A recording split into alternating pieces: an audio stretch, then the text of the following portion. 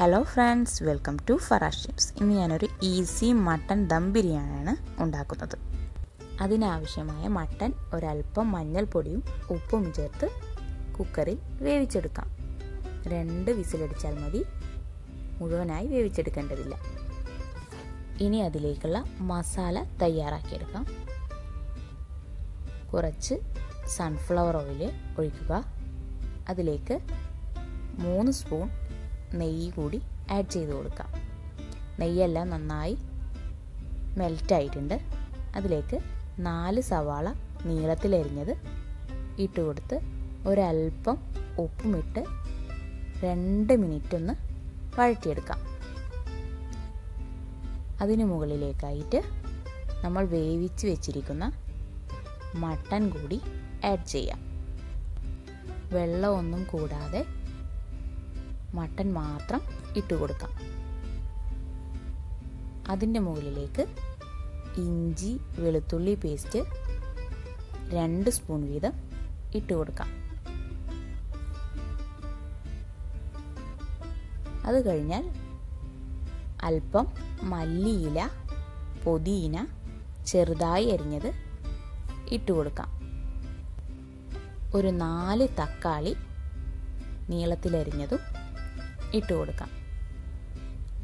ആവശ്യത്തിനുള്ള ഉപ്പ് ചേർക്കാം.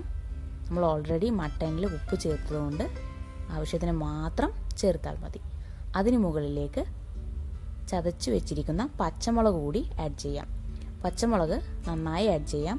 എരിവിൻ്റെ മെയിൻ ഇൻഗ്രീഡിയൻ്റ് ആണ് പച്ചമുളക്. ഇനി ഇത് നന്നായി ഒന്ന് മിക്സ് ചെയ്ത് അടച്ചു വെച്ച് വേവിച്ചെടുക്കാം. ഇപ്പോൾ ഇട്ടിരിക്കുന്ന മസാലയും ഇറച്ചിയും എല്ലാം ഒരുമിച്ച് വെന്ത് വരണം. അപ്പോഴേക്കും നമുക്ക് റൈസ് തയ്യാറാക്കിയെടുക്കാം. അതിനായി കുക്കറിൽ അല്പം നെയ്യും ഓയിലും ഒഴിച്ചു കൊടുക്കുക.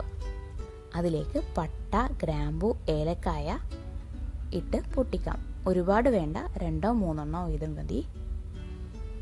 അത് കഴിഞ്ഞാൽ അതിലേക്ക് 1 സവാള നീളത്തിലരിഞ്ഞതും 2 പച്ചമുളകും കൂടി ചേർത്ത് അല്പം ഉപ്പും ചേർത്ത് വഴറ്റിയെടുക്കാം. ഒരല്പം മല്ലിയില കൂടി ആഡ് ചെയ്ത് കൊടുക്കാവുന്നതാണ്. എല്ലാം നന്നായി മിക്സ് ചെയ്ത ശേഷം ഇതിലേക്ക് വെള്ളം ഒഴിച്ചു കൊടുക്കാം. സാധാരണ നമ്മൾ നെയ്ച്ചോറൊക്കെ വെക്കുമ്പോൾ അരി എടുക്കുന്നതിൻ്റെ ഇരട്ടിയാണ് ഒഴിച്ചു കൊടുക്കുക. ഇതിലതിൻ്റെ ആവശ്യമില്ല. റൈസ് പകുതി വേവിൽ മതി. ഞാനിവിടെ ചെറിയ 4 ഗ്ലാസ് അരിയാണ് എടുത്തിരിക്കുന്നത്.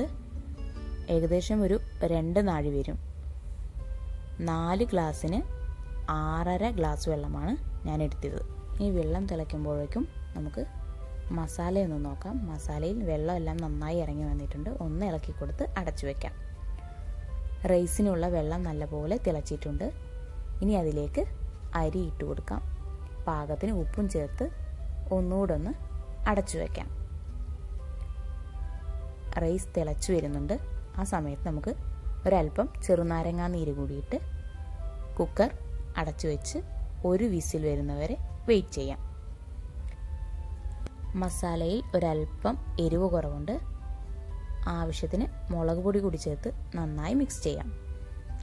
വീണ്ടും അടച്ചു വയ്ക്കാം. മട്ടൺ വെന്ത് കഴിഞ്ഞാൽ 2 സ്പൂൺ തൈരും അല്പം മല്ലിയില കൂടി ചേർത്ത് നന്നായി മിക്സ് ചെയ്തെടുക്കാം. അപ്പോഴേക്കും നമ്മുടെ റൈസ് റെഡി ആയിട്ടുണ്ട്. 1 വിസിൽ വന്നു. കൂടാതെ അതിൻ്റെ പ്രഷറെല്ലാം പോയ ശേഷമാണ് ഞാൻ കുക്കർ ഓപ്പൺ ചെയ്തിരിക്കുന്നത്. ഇനി ഈ മസാലയിലേക്ക് റൈസ് ഇട്ട് കൊടുക്കാം. ലെയറായിട്ട് മസാല റൈസ് അങ്ങനെ വേണമെങ്കിലും നമുക്ക് ചെയ്ത് കൊടുക്കാം. ഞാനിവിടെ എല്ലാ റൈസും മസാലയുടെ മുകളിൽ ഇട്ട് കൊടുത്തിരിക്കുകയാണ്.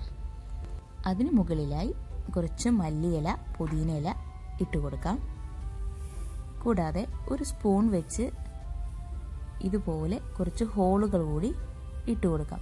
അപ്പോഴാണ് മസാലയുടെ സ്മെല്ലെല്ലാം റൈസിലേക്ക് വരികയുള്ളൂ. ഇനി ഇതിലേക്ക് ഒരല്പം ഗരം മസാല കൂടി ഇട്ട് കൊടുക്കാം. അത് കഴിഞ്ഞ് അടച്ചു വെച്ച് ഒരു പാനിൻ്റെയോ അല്ലെങ്കിൽ ഒരു ദോശ ചട്ടിയുടെയോ മുകളിലായിട്ട് ഈ പാത്രം വെച്ച് കൊടുക്കാം. അതിന് മുകളിൽ കുറച്ച് വെയിറ്റുള്ള എന്തെങ്കിലും കൂടി വെച്ച് കൊടുക്കാം. ഞാൻ കുക്കറിൽ ഒരല്പം വെള്ളമാക്കിയിട്ടാണ് വെച്ച് കൊടുത്തിരിക്കുന്നത്.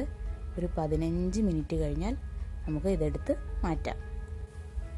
അപ്പോഴേക്കും നമ്മുടെ റൈസ് എല്ലാം നല്ലപോലെ വെന്ത് വന്നിട്ടുണ്ട്. ഇനി നന്നായി മസാലയും റൈസും കൂടി മിക്സ് ചെയ്ത് സെർവിങ് പ്ലേറ്റിലേക്ക് മാറ്റിയെടുക്കാം. നല്ല ടേസ്റ്റി ആൻഡ് ഈസി ദം ബിരിയാണിയാണ്. എല്ലാവരും ട്രൈ ചെയ്ത് നോക്കുക. Thank you.